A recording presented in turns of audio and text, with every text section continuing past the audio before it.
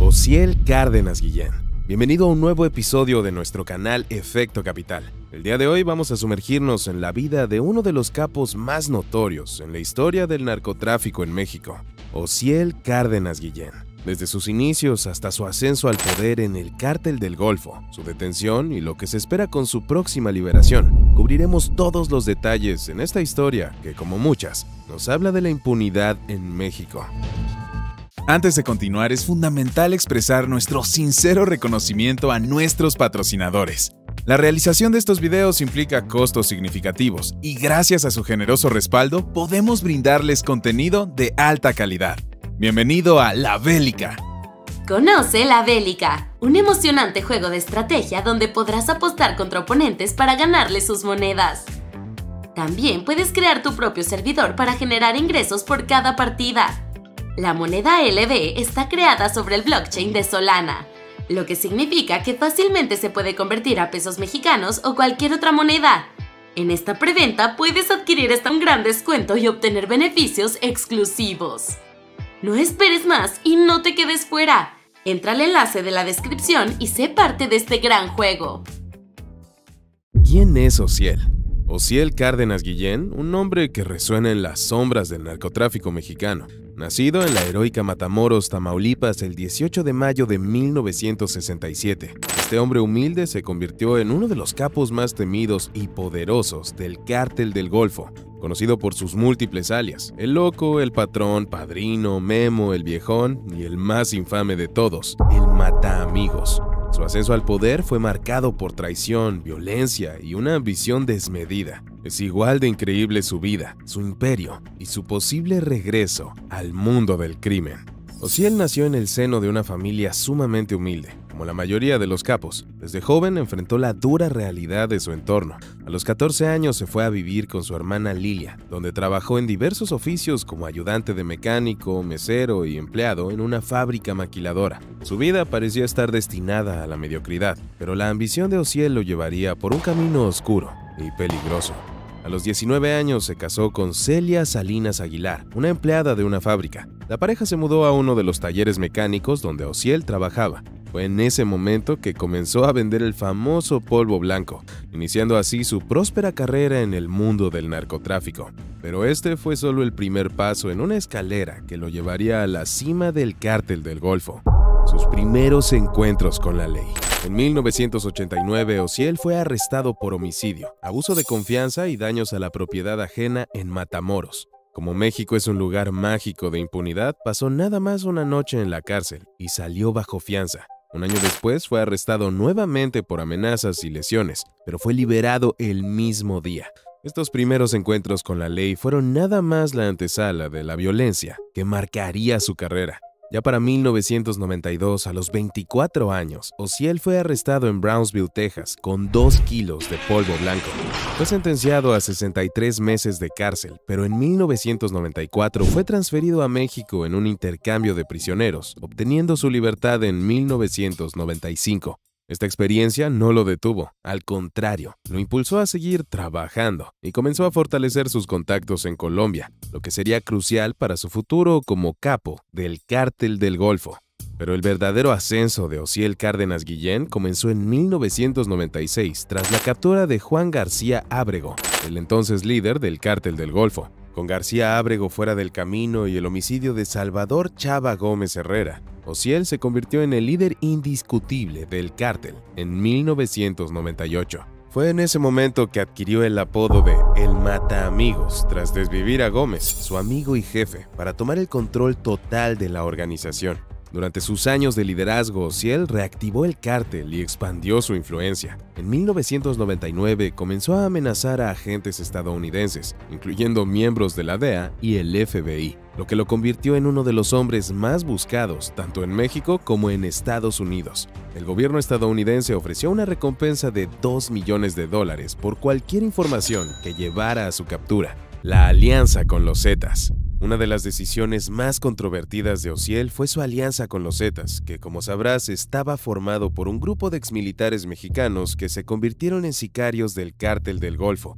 Antes de que el Cártel del Golfo y los Zetas se convirtieran en enemigos mortales, formaron una alianza conocida como la Compañía, una coalición poderosa que dominó el tráfico de sustancias hacia Estados Unidos. Esta alianza transformó al cártel en una organización aún más violenta y temida. Los Zetas, coordinados con el liderazgo de Osiel, se convirtieron en uno de los grupos criminales más brutales de México, marcando el inicio de una era de extrema violencia en el país. La compañía no solo transportaba polvo blanco y hierba a través de fronteras internacionales, se trataba de una estructura bien organizada, descrita por el medio El Sol de Zacatecas como un consejo de gobierno o un tributario. Este consejo estaba formado por figuras clave como Antonio Ezequiel Cárdenas Guillén, alias Tony Tormenta, Heriberto Lascano, conocido como El Lasca, y Eduardo Costilla Sánchez, alias El Cos.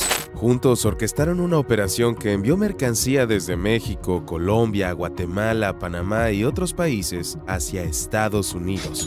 Uno de los operadores más influyentes de la compañía fue Eleazar Medina Rojas, alias El Chelelo, quien lideró el grupo criminal entre 2000 y 2010. Su papel fue crucial supervisando el tráfico de sustancias y recibiendo armamento de parte de Jaime González Durán, uno de los fundadores de los Zetas. Este intercambio de sustancias y armas fortaleció la alianza entre el Cártel del Golfo y los Zetas, quienes en ese momento eran más socios que enemigos. Durante los siguientes 4 años, Osiel consolidó su poder, estableciendo alianzas con los mismísimos cárteles colombianos y recibiendo grandes cargamentos de coca que eran transportados a través de México hacia Estados Unidos. Pero su reinado no duraría para siempre. La extradición de diversos capos como Raúl Rivera Navarro, quien fue entregado a las autoridades estadounidenses por delitos de asociación delictuosa y contra la salud, comenzó a debilitar la estructura de la compañía. A pesar de estos golpes, la organización seguía siendo un actor dominante en el narcotráfico, utilizando contactos con funcionarios corruptos mexicanos para intentar frenar las investigaciones en su contra. La DEA, Agencia para el Control de Drogas de Estados Unidos, identificó cómo la compañía, también conocida como el Seguimiento 39 o el SEG 39,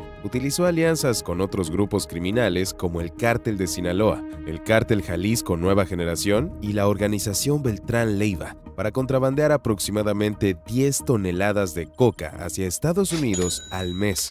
Además, la organización movía al menos $10 millones en ganancias de regreso a México y Estados Unidos mensualmente. Aunque la compañía ya no existe en su forma original, esta mortal alianza dejó cicatrices profundas en el panorama del narcotráfico en México. Hoy en día, el Cártel del Golfo opera en 10 entidades, mientras que los Zetas tienen presencia en 6 estados, continuando con sus actividades de tráfico y distribución de sustancias ilícitas, pero ahora como enemigos jurados.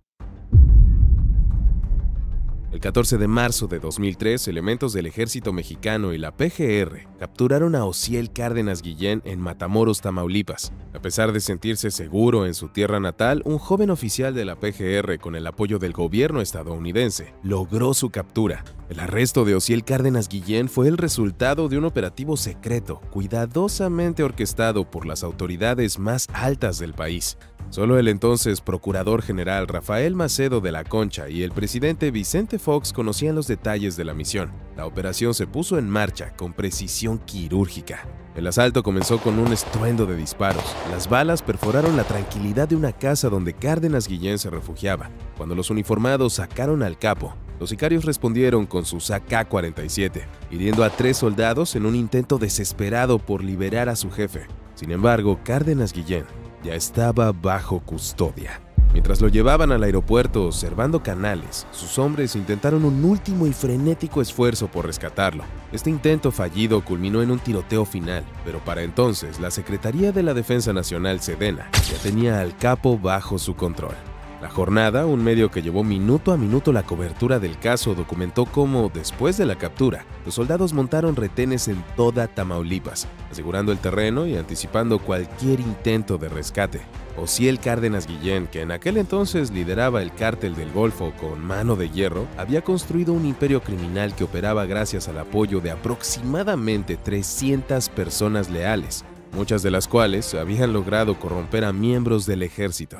Rafael Macedo reconoció sin titubeos que el Cártel del Golfo había infiltrado a las Fuerzas Armadas. Ocultarlo sería una mentira, afirmó el procurador. Después del operativo fue trasladado al penal de máxima seguridad de La Palma, hoy llamado del Altiplano, desde donde continuó ejerciendo su poder sobre el cártel. El 7 de marzo de 2005, el gobierno mexicano concedió su extradición a Estados Unidos, donde enfrentó 19 cargos en una corte de Houston, Texas. Finalmente, en 2007 fue extraditado, marcando el fin de su liderazgo directo sobre el Cártel del Golfo. Pero ahora sabemos que no se trataría de una historia con final feliz. Su juicio y condena. En 2010, durante su juicio en Estados Unidos, Osiel se declaró culpable de cargos de narcotráfico, lavado de dinero y extorsión a agentes federales, a cambio de que se retiraran otros 12 cargos por narcotráfico.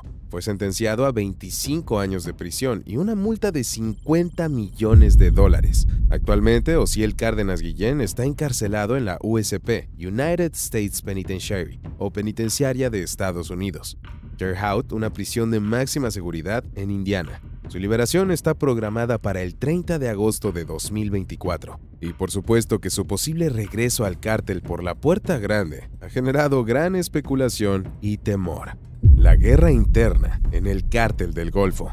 Después de la captura de Osiel, el Cártel del Golfo no fue el mismo. En 2010, los Zetas, que originalmente fueron sicarios del cártel, decidieron separarse y formar su propia organización, llevando a una violenta guerra interna. Bajo el liderazgo de Antonio Ezequiel Cárdenas Guillén, alias Tony Tormenta, se crearon los Escorpiones, otro brazo armado del cártel. Esta facción se caracterizó por su brutalidad, similar a la de los Zetas. Por otro lado, los Metros, otra facción del cártel, surgieron bajo el mando de José Eduardo Costilla Sánchez, alias el COS. Esta facción también luchó por el control del cártel, lo que llevó a una fractura aún mayor en la organización. La violencia en Tamaulipas se intensificó y el estado se convirtió en uno de los más peligrosos de México. La situación actual en Tamaulipas.